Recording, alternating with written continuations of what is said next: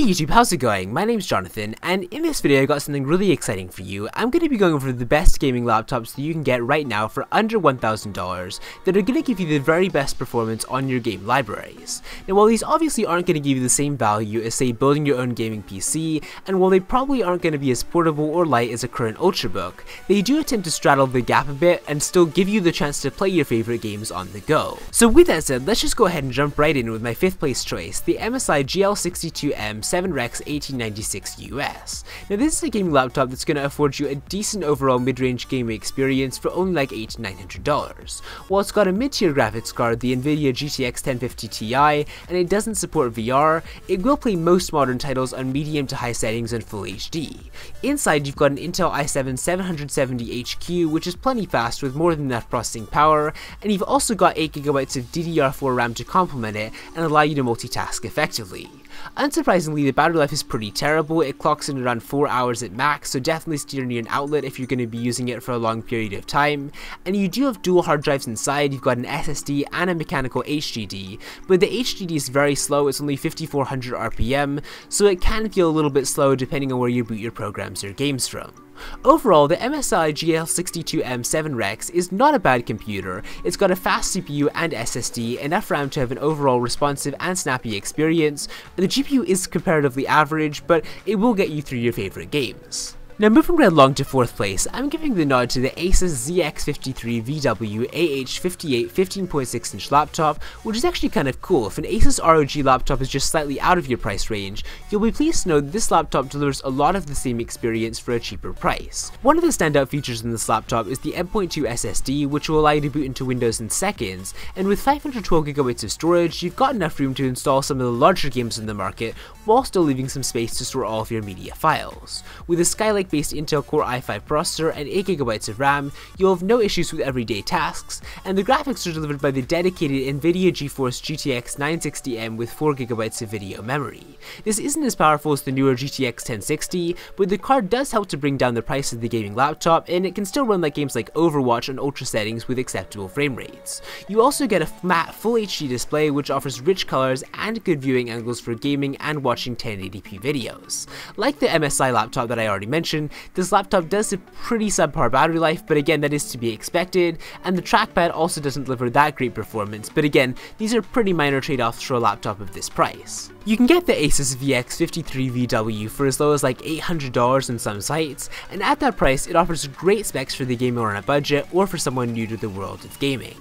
Coming in at 3rd place is the Acer Aspire VX5 591G 75RM 15.6 inch laptop, which bears some similarities to Acer's top-of-the-line Predator gaming range, but it comes in at a much more affordable price. This sports a 10 series Nvidia graphics card. You've got an Nvidia GeForce GTX 1050 Ti, which features 4GB of dedicated GDDR5 video memory, so it will easily run titles like Overwatch and Grand Theft Auto 5. Powering the Acer Aspire VX5 is a Kaby Lake Intel Core i7 7700HQ processor with 16GB of DDR4 RAM, which will easily offer lag-free gaming and more than enough power for more intensive applications. The only downside of this laptop is that it features a single M.2 solid-state drive with only 256GB of storage space, and that's pretty small for a lot of gamers, as a lot of AAA gaming titles require over 50GB of space to be installed. Also, something else you should know about this laptop, and it's something you probably already figured out from hearing the specs, is that it only just barely makes that $1,000 cutoff price.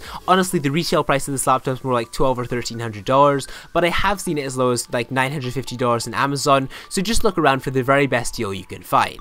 Now if you are looking for a true cheaper laptop, you should definitely think about the 2nd place choice in this video, which is the Dell Inspiron i5577 7359 BLK PUS 15.6 inch laptop, which is an Intel Core i7 7700HQ processor and 8GB of RAM for a price that I've seen as low as $750 or $800. Now at that price range, you might be thinking that the Dell Inspiron wouldn't get very good gaming performance at all, but Dell has included an Nvidia GeForce GTX 1050 graphics card as well as a 128GB SSD alongside a larger but slower 1TB HDD for storage purposes. The true trade-off of this laptop is the display. It's really washed out depending on the angle you view the screen, and it's fair to say that the matte display, which is a 1920 by 1080 resolution with a 15.6 inch panel, panel is okay at best. The laptop also has really poor speaker quality, so I really wouldn't recommend playing games and listening to the audio over the speakers because it's just going to sound really bad. I wouldn't recommend the Dell Inspiron to anyone looking for a laptop that's going to deliver really cutting edge performance, but if you're okay with running games at more moderate settings, or if you're just looking for a laptop that can run Adobe Creative Suite as well as most basic day-to-day tasks with ease, you should have no problem getting the Dell Inspiron, and again, the fact that it is as low as $800 is a really big selling point for this machine. Having said that though, the laptop that I would most recommend for anyone looking for a cheaper gaming laptop right now is the Acer Predator Helios 300 G3 571-77QK with a 15.6-inch display. Acer is widely known in the gaming world for their Predator line of gaming hardware, and in the past most Predator laptops have been priced out of the reach for a lot of different people.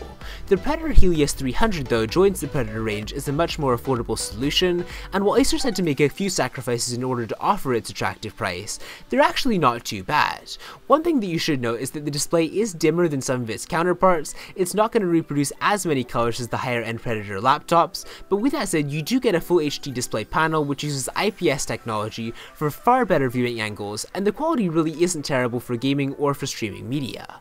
The Predator Helios 300 is also powered by a Kaby Lake Intel Core i7-7700HQ processor, and that's backed up by 16GB of DDR4 RAM, and something else that's really cool is that while many of its competitors offer the GTX 1050 or the GTX 1050 Ti, Acer's gone ahead and fitted the Helios 300 with an NVIDIA GeForce GTX 1060, which offers really solid performance for AAA gaming titles, and is way more suited to VR gaming than the other two entry-level NVIDIA graphics cards. The 256GB M.2 SSD offers really fast boot and game loading speeds, and although it is a little bit small for modern games, the Helios 300 also ships with the Cradle for a SATA-based storage drive, so you can easily install 512GB or a 1TB SSD at home.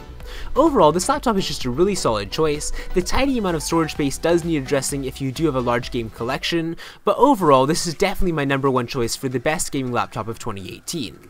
With that said though, let me know what your favorite gaming laptops are under $1,000 in the comment section down below. Let me know if you feel like I've missed any really good choices in this video. Give this video a thumbs up if you enjoyed it, and with that said, I will see you next time.